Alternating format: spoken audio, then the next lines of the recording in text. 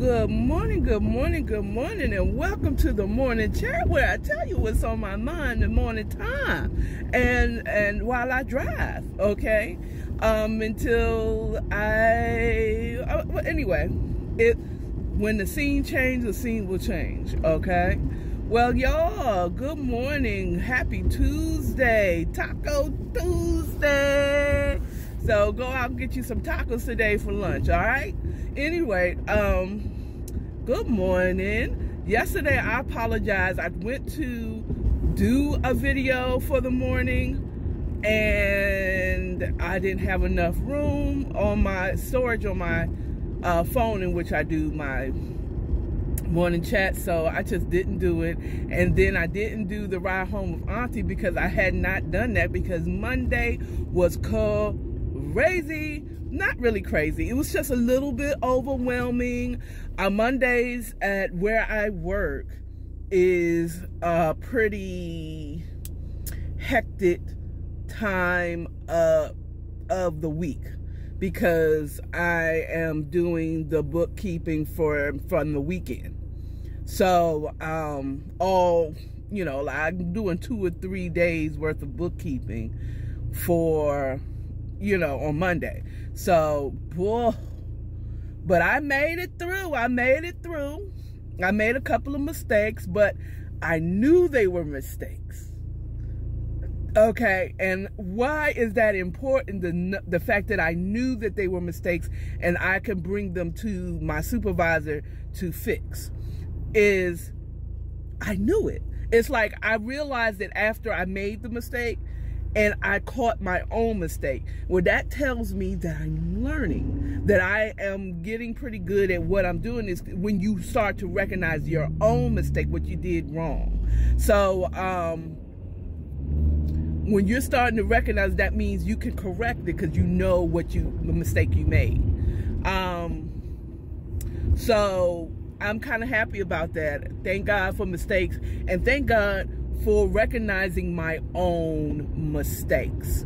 So that kind of goes into what on my mind in the morning time. Another thing is that when you learn yourself, you also know, like, this is me, or you learn something, or you're learning something in life. This is how I am. Knowing is half the battle, and I believe that was the G.I. Joe. There's a knowing is half the, no, that was Captain Planet. Because a lot of people don't know that they're this or they're that and what triggers them and whatever. As you get older, you begin to understand yourself and know yourself. You start to recognize things. I'm gonna use something, this is gonna be a little bit of TMI, especially with the guys, because I know guys don't like talking about female situations, but this is the best example I'm thinking of right now. Like when I first started my menstrual cycle at the age that I did, I was young, okay? So I didn't really understand it. I really didn't,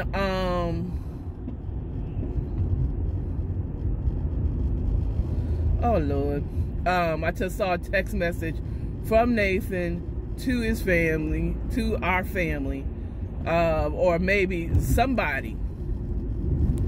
I don't know who it was, and it sounded like they need encouragement, and I'm gonna have to go into encouragement mode, which isn't easy for me because I'm an encourager. I can encourage somebody in the midst of my mess, you know what I'm saying? But at any rate, the more you learn yourself, and the more you learn about yourself and who you are. Again, when I first started, I didn't understand it. I didn't know it. I didn't, even though I was taught sex education in school, I still really didn't know my cycle. But now that I'm older, I understand. I know when, oh, she's about to come on. I'm about to come on. I start knowing the symbols. I start knowing the signs and wonders before she starts coming out. Yes, I call her, she's my Aunt Flo, okay? F-L-O-W. You know what I'm saying? Because she be flowing. Okay? But either way, the older I got, the more I understand my cycle and when it should be coming on and when it doesn't come on. What caused it is to stop. Am I stressed out this month? Because I sure enough didn't come on my cycle, and I know I haven't been having sex.